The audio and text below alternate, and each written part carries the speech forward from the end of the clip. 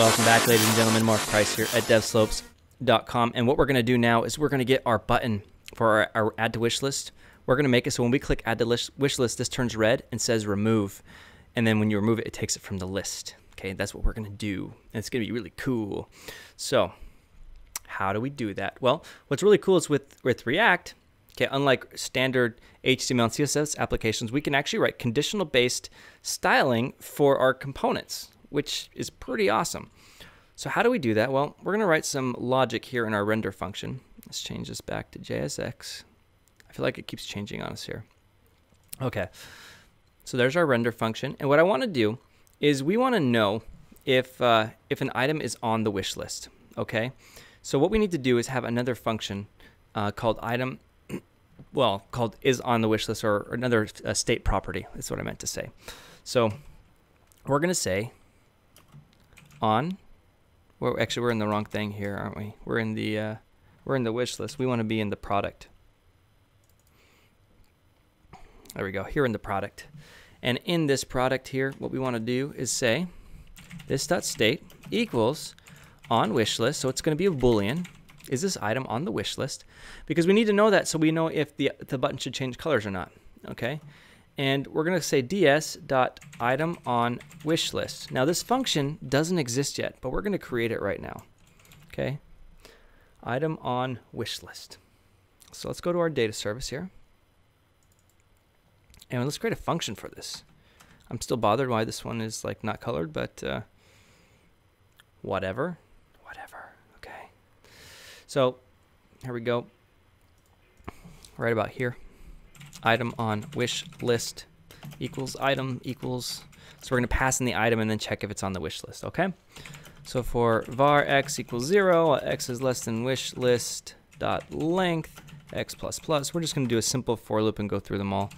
If wish list x dot id is equal to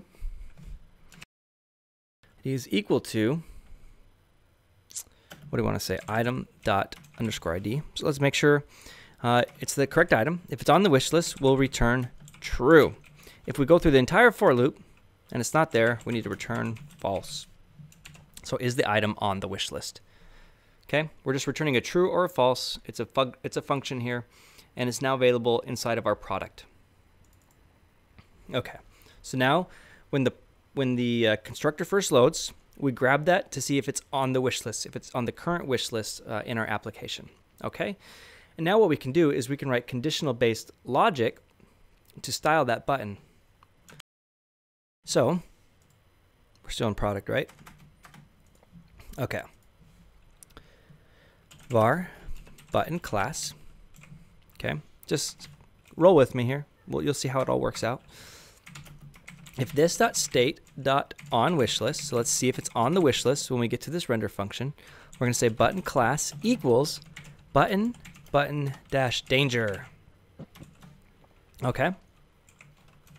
Otherwise, button class equals button dash primary. So we're creating a style based on conditional logic. If it's on the wish list, let's make it red so you can remove it. If it's not on the wish list, let's make it blue so you can add it. Okay? And then we can make a few changes down here. So see this class name? Instead of hard coding it in here, all we need to do now is our special React syntax there to do some JavaScript, and we can pass in the button class. See, this variable, it's a string, and it'll just turn into there. Pretty dang cool. And then over here, we can write a ternary operation. If you haven't seen one of those before, it basically is an operation that it does a condition, and if it's true, it chooses the option on the left. If it's false, it chooses the option on the right. And so what we can do is we can say this dot state dot on wish list. So if that's true, we'll do a question mark. If that's true, then we'll say remove from wish list. And then the colon says otherwise. And then we'll say add to cart. Okay, so again, this is just the title of the button, and we're saying, hey, if it's on the wish list, that's true, do this first one. If it's false, do the second one. Add to cart. Okay, I think it's pretty cool. last thing we need to do on this screen here is just in the on button clicked. Now we got to run some different logic because in one case it's adding, in one case it's removing. So if this dot state dot on wish list, so if it's on the wish list, it means we need to remove it. So ds dot remove wish list item, this dot props dot product. We probably should have said remove wish list product or something just to keep it consistent, but oh well. Otherwise, it's not on the list. We want to add it. Okay.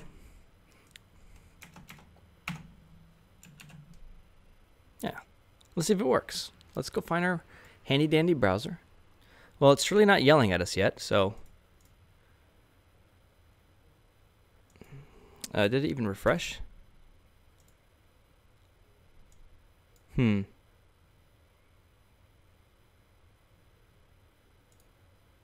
I feel like something's wrong. Let's take a look here, double check. I didn't get any errors. Did I save it? Okay, so if it's on the wish list, button danger.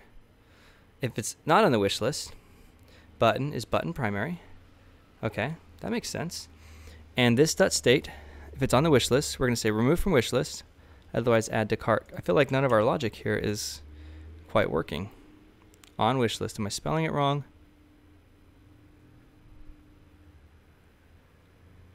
Item on wish list.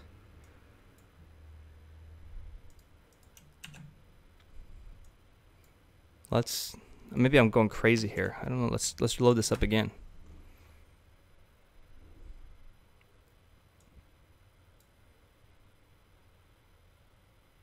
It's loading.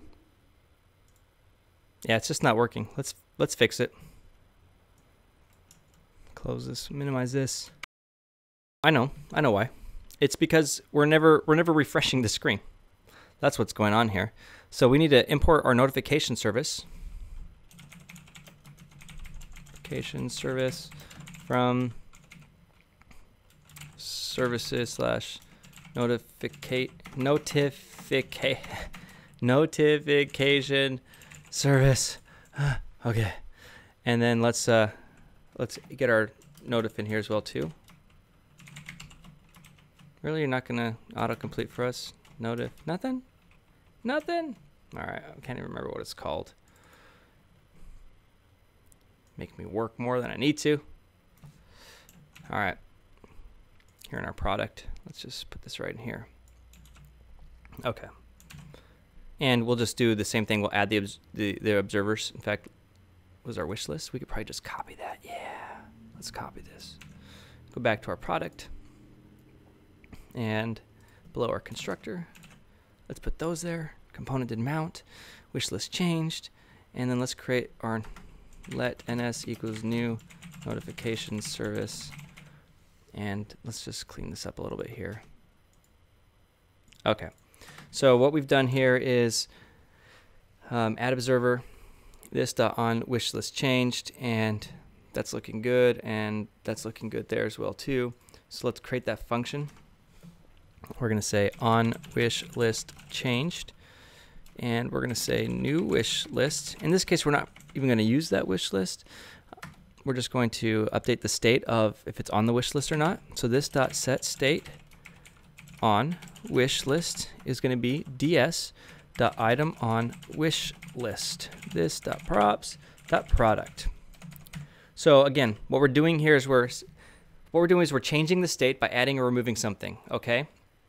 Which of course sends a notification from the data server saying, hey, something's changed. Well, we need to listen for that change here so we can set the state, which of course, whenever we set the state, okay, it's going to refresh this. Now, I could have set it here in on-button click. I could have done it after the fact. But the reason why I didn't do that is because we don't want a race condition. We don't want a condition where, like, let's say this gets called first, the changing of the state, before the notification's before the data's able to save it. It's probably not likely, but it's just best to do things through the observer pattern with notifications. And that's what we're doing here. Now we're refreshing the UI so we can actually see the changes. So let's go back to our browser, and hopefully they turn red this time. And they still did not. Did we do anything wrong? They're not turning red. On wish list changed. On wish list changed. This. Oh, I didn't bind. This dot on wish list change equals this dot on wish list change dot bind this. Woo! Woo! Okay.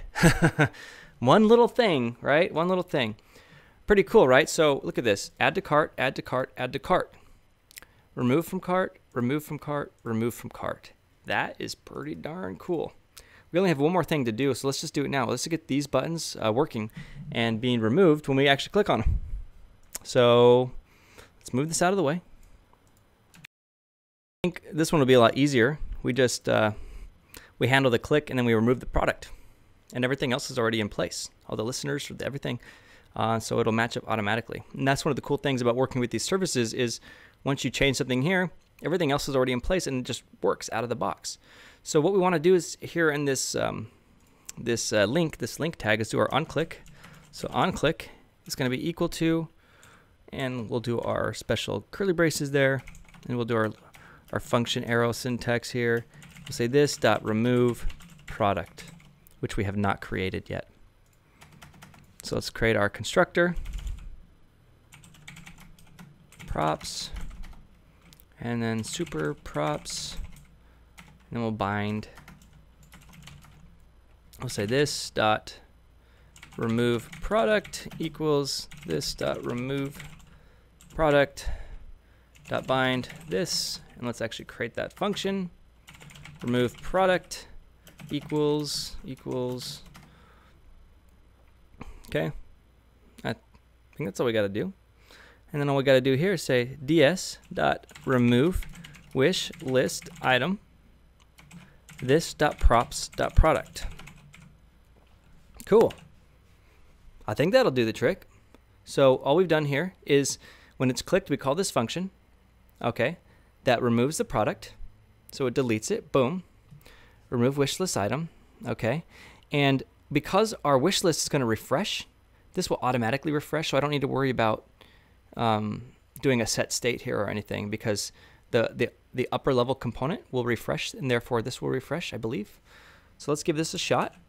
Let's go to our application, and we've got an error. DS is not defined. Oh, we didn't put our notification service in here. Or our data service, I mean. Import data service from //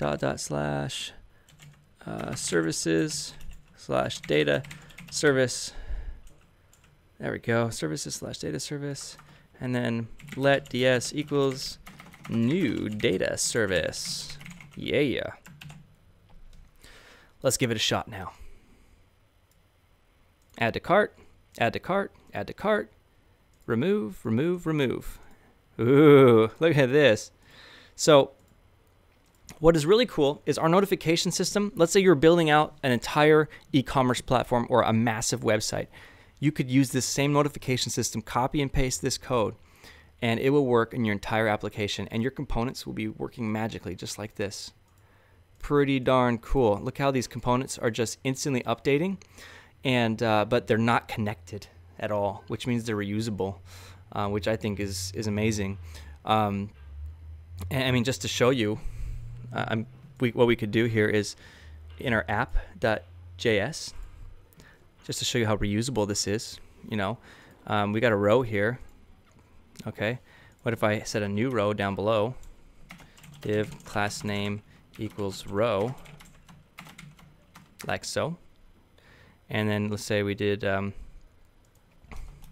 div class name call -sm -4, and let's just say we wanted to put another wish list in, like so.